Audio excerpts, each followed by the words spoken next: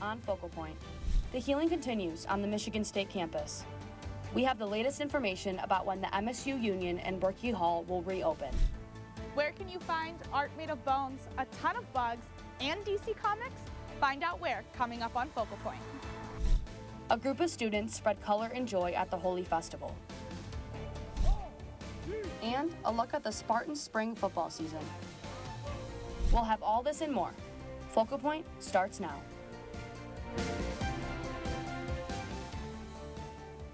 Good morning and happy Friday. Welcome to Focal Point. I'm Sophia Miller. And I'm Sarah Loeffner. Starting off today's show, the Michigan State Capitol is the site of a march today. Our own Jordan Wilcox is live at the Capitol in downtown Lansing. Jordan, what can you tell us about what's going on over there? Yes, the people of Lansing are out here in front of the state capitol in protest of recent legislation passed targeting LGBTQ+ community. I talked to the organizers earlier, and the protesters are demanding protections for services such as legal name changes, as well as gender-affirming health care. As you can see, we have the speaker out here, we have signs, we have flags, and we have a big sign calling for mass action. Unfortunately, the weather is impacting the turnout, but nonetheless, people are still out here and sharing their voice. That's all that's happening on the Capitol, but live on Michigan State University's campus, we have reporter Zach Slowick out to give you the details for the reopening of Berkey Hall and the Student Union. Zach? Yes, Jordan, we're here at Berkey Hall. On February 13th, a gunman walked into this building and then into classrooms and started firing. He then worked his way down the street to the MSU Union, where he continued shooting. As we all know, 3 died and 5 others were injured. Both buildings have been closed since the violence. Now, after inclusive conversations between students, staff, and faculty, the decision has been made on the reopening of the 2 buildings. The Union will reopen on April 3rd, but the food court will not. It will stay closed for now, but the Spartans Mini Mart, lounges, and computer labs inside will all be open. As for Berkey Hall, here it will remain closed throughout the fall semester, so no classes in this building this summer or fall. Those classes will be spread out throughout campus and relocated. Next week, EAP as well as CAPS will have support employees in the building with therapy dogs for the opening of the Union. The Union is incredibly important to the Spartan community, and that is shown by the fact that it has been open for nearly a century. I'm Zach Slowick at Berkey Hall, Focal Point News. Sophia, Sarah, back to you. Thank you, Zach. Even more changes are coming to Michigan State's campus, and I don't know about you, Sarah, but I planned my walk to class around going to Wells Hall to get a cup of coffee. Well, that Starbucks is closing, but fear not. It's just moving, and not that far away. This is good, y'all. It's been Maria Johnson's morning wake-up for 4 years. Before chemistry, she stops here to mix her own formula. All right, what can we get for you? A venti strawberry acai lemonade. No strawberries. It's Maria's routine. The Wells Hall Starbucks has been a staple for students on the Michigan State campus for 10 years. Can I do the nitro cold brew? But this is horrible. It's closing soon. Transition's going to be interesting, for sure. This Starbucks is closing because what's a good name? It's too small. It'll be weird to not have Wells around. Nyla Stepke runs the Wells Hall Starbucks. She's talking about the future. So is MSU's Director of Culinary Marketing. We are at Sparty's in the library. Up until now, this has been a great place to research coffee. The library. But in the fall, this will be a great place to sip the coffee. The Starbucks at Wells Hall may be closing, but it's also moving, just a few buildings away. So we'll be able to do some really cool things here, and it'll be much more functional. Here, it won't get quite as congested as it was over at Wells. Some students like Brooke Godrew are warming up to the switch, if she can still get her daily cup of joe. As long as I can still get Starbucks, I'll go anywhere, I don't care. And the Starbucks staff can't wait. It'll be a bigger location with more space, which will be really nice. We're all looking forward to some new equipment. The only problem for Maria Johnson might be containing her joy after that first sip. After all, have a nice day. You're supposed to be quiet in a library. I'm sad that they're moving, but I'm happy right now. On the Michigan State campus, I'm Sophia Miller, Focal Point News. Construction at the library for the new Starbucks location will begin this summer and is set to open by the fall semester. MSU students splashed some color across campus. Groups made up of South Asian and international organizations came together to celebrate a holiday called Holi. Focal Point's Isabella Martin tells us that, for the students, it's like a little taste of home. It's fun. It's fun. Food, powdered packets of color, and friends. It's a holiday celebrated all over India to celebrate the coming of spring and kind of how light wins over darkness and color wins over darkness. MSU students gathered at IM East to celebrate. Commonly celebrated in India and commonly for religion in Hinduism, but this is going to be more of a cultural event, just kind of going around celebrating with our friends, just, you know, we're going to be throwing colors, eating nice like South Asian food. But it's more than just fun and games. It's a home away from home, you know, it gives that community like that sense of belonging, and you know, a lot of us like don't really know each other in such a big university. It brings students together. Like events like this really helps people get to know each other and students feel that community at home. Through color. Color is just, you know, a way to welcome spring back and kind of bring color back into our lives. You know, in the winter, it's kind of dark and dreary. And for Hiba Khan, she hopes activities like this to be open with learning about new cultures. You know, the world is so broad, and I'm very proud of the community I'm part of. So just celebrating events like these, like, you know, I normally, I'm Muslim, so I don't celebrate Holi, but it is lovely to see such a big turnout and just celebrating with my other South Asian, and not even South Asian, our community's counterparts. Moving a little further west on the globe, in light of the ongoing protests in Iran, Focal Point's Arman Imanpour explores the Iranian culture at MSU. He shows us what the Iranian Student Association has to say. زن زندگی آزادی ژن ژیان آزادی woman life freedom. Woman, Life, Freedom, the theme of this musical performance held at the MSU Broad Museum. The Iranian club presented a wide variety of acts, from poetry to singing to even an orchestra, to bring attention to the protests in Iran. I didn't want to make it grotesque and gruesome, but make it look like more poetic and symbolic, because sometimes that is more impactful.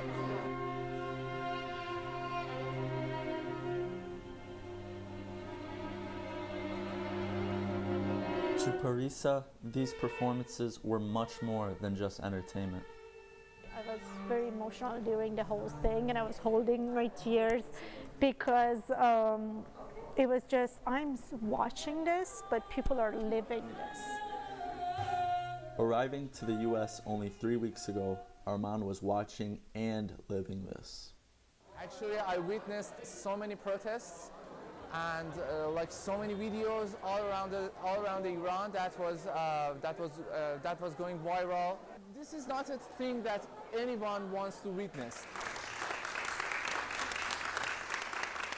Future with women in power, with peace, understanding. If I planted this seed, I can say that I accomplished my mission as the artist. With Focal Point, Arman Imanpour reporting. Although the protests in Iran have slowed down, the fight for women's rights there continues. College students are making an impact outside of campus, and some are even doing it in style. Focal Point's Angela Solomon has more on young designers in the fashion industry. Detroit is no stranger to setting trends, especially in fashion. This weekend, the annual Dreams Most Wanted fashion show took place, showcasing the creativity and designs of some of Detroit's natives. The show featured designers from all around Michigan, but college students stole the show both on and off the runway. Currently a student at the University of Michigan. I'm a junior, and I've been having my brand for probably about the past 2 years. I sew and design everything in my brand, and yeah, designing has been my passion. When you're designing clothes, I feel like your ultimate goal is for people to be able to see it in a positive light and see it in the limelight. Like, one of my biggest fuels when it comes to like designing and like showing my work is, especially like being an artist first. Like, I want people to see my work, and but yeah, that's why I'm doing the show. The show sold out with an audience of over 300 attendees. I think like Students right now are the most important in the fashion industry. I would say like we're pushing out the old and we're bringing in the new 100%. Now there's a lot of push for these younger designers because we have a platform to be able to take over. So that's my goal as a 20-year-old student from Detroit. I'm here to take over. So this has been Angela Solomon reporting for Focal Point News. More local designers are planning to showcase their designs this August in Detroit.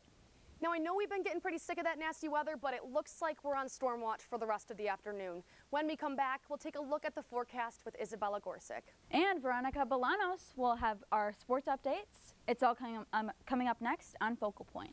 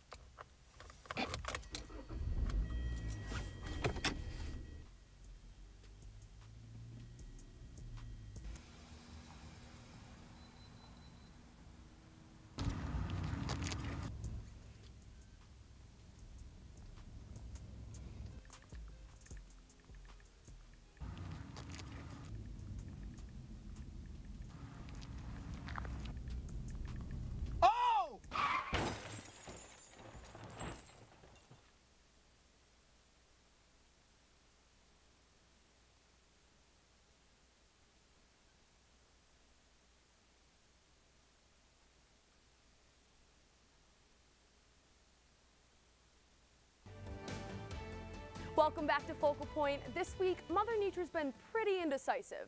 We got a little taste of sunshine, wind, and even a little snow. Focal Point's Isabella Gorsick has you covered with the latest forecast. She joins us live in the studio. Isabella, spring supposedly arrived 11 days ago, but the only thing I felt is winter. Happy Friday, guys. And yes, Sophia, the upcoming week's weather will still be offering a variety of conditions. Last week's snow will soon turn into April showers. Now let's kick off weather by taking a look at the national map. Over here on the West Coast, we're seeing some warmer temperatures. Los Angeles with a high of 63, currently sitting at 59.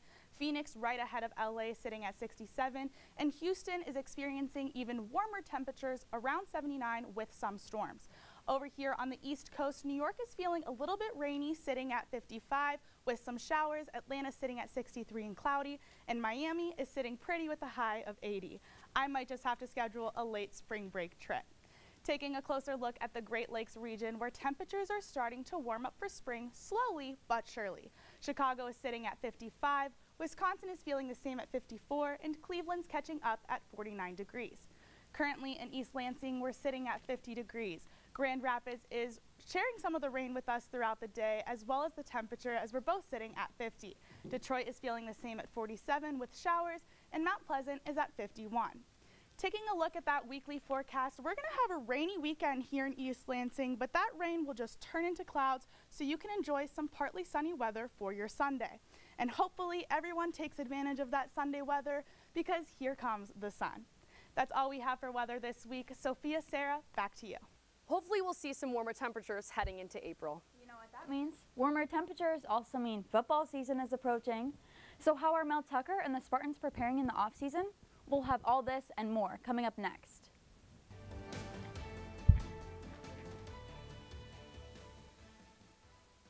March is Women's History Month.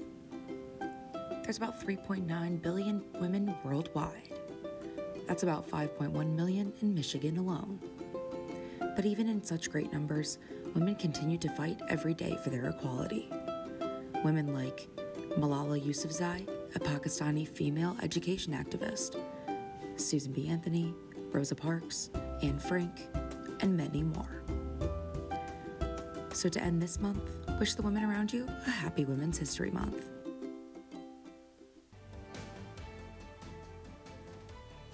I'm Veronica Bolanos with this week's sports headlines. Since our last show, the Michigan State basketball team was knocked out of the NCAA tournament in the Sweet 16 by the Kansas State Wildcats. While the Wildcats made a historic run for their program, there was a bit of a secret behind their success. Focal Point's Brendan Shabath was in New York covering the tournament and shows us why Kansas State had a groove in their step against the Spartans. The Kansas State Wildcats have played 34 games this season, and only 6 of those was someone not named Marquise Noel or Keontae, their leading scorer. And in 5 of those 6, it was Naquan Tomlin. Tomlin not only serves as the 3rd best scorer on this Kansas State team, but the hype man as well. By now, you've probably seen the videos. The Kansas State players accompanied by first-year head coach Jerome Tang with their new pregame locker room routine. It's gone viral on TikTok, and it was Tomlin's idea. But actually, the Lil Baby song, actually, Naquan picked it out. Lowdown is one of my favorite songs by Lil Baby, and usually in the locker room we was playing South to West Gunna, and like we was trying to like switch it up. So like I just put Lowdown, and it just kind of stuck. Tomlin gets credit for the song, but Tang gets credit for the clap. We've been doing the clap since like the beginning of the season. Like our first exhibition game, we was doing the clap. Yeah, like that was Coach Tang's idea, like the clap. I think the clap, the boombox, a coach with a little bit of swag and rhythm. All of that goes a long way for a college kid. I would say it makes you more comfortable and just not so tense, like even when you're playing on the court. Just knowing that the type of coach we have is just like chill and laid back. Tang's participation in the tradition goes beyond just having fun. There's a lesson in there. Like he's free, like he wants all of us, you know, when we're playing in the games, he always says us, like we want to play with love, freedom, and joy. So like that's the kind of coach that Coach Tang is. Every team has its unique pregame rituals, and that one was definitely inspired the Wildcats to succeed all the way to the Elite 8 of the NCAA tournament. Over to the turf, the Spartan football team held its 3rd week of spring practice. Questions over who will take the starting role in key positions was the focus of the weekly press conference.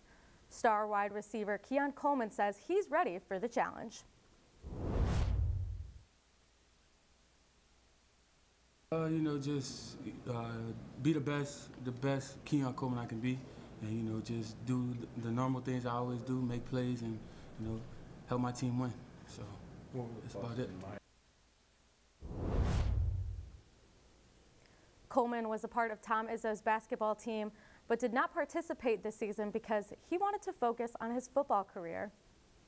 MSU will wrap up spring practice on April 15th at Spartan Stadium.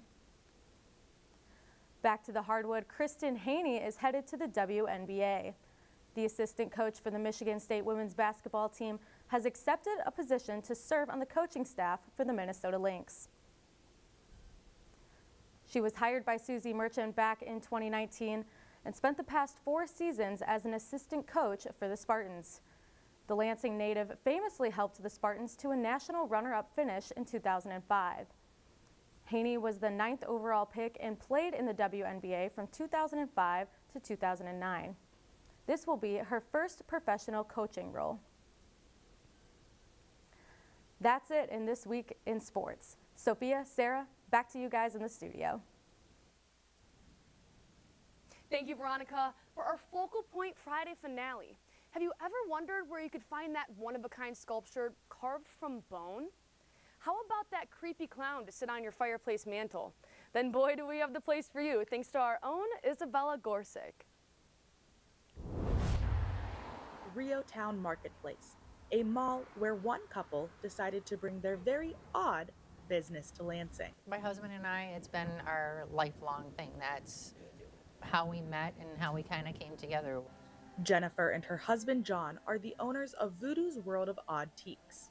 In the name, Voodoo's World of Odd Teaks is oddities, antiques. So we always have like weird, one-of-a-kind. We have a lot of things that are handmade. We just look for those things that people can't find anywhere else. Things like bone art, bugs, and clowns cover the walls of the store. Every item is either homemade, one-of-a-kind, or inspired from a classic scary movie. You know, once something sells out of here, there's a good chance we're not getting that type of thing back or that thing back. We have such a wide range of things, you know, you name it, it's here. It's inspired by John's dark art photography, Jennifer's crocheting, and together their love for oddities. Weird, creepy, scary, or, you know, we've always been that way. So it's just kind of a passion, and we just took it from there. By the end of April, the other side will be open, an expansion to Voodoo's located in the same building. So it'll be a mortuary science and paranormal museum. Voodoo's World of Oddtiques is a place unlike any other. It brings a little slice of New Orleans to the city of Lansing. And for John and Jennifer, there is no place they'd rather be. We just have a place to go that we want to be, so it's not like coming to work. In Lansing, I'm Isabella Gorsick, Focal Point News. That is definitely one scary store. Don't you agree, Sarah? Sarah? Boo! Got ya. I know something even scarier. I don't know about that. It's already the last day of March, and it might snow tomorrow. You're right. Let's keep our fingers crossed that East Lansing misses out on that weather. That's all the time we have for this week's edition of Focal Point. We leave you with a live view from the rally at the Capitol. I'm Sophia Miller. And I'm Sarah Law. Have a safe weekend.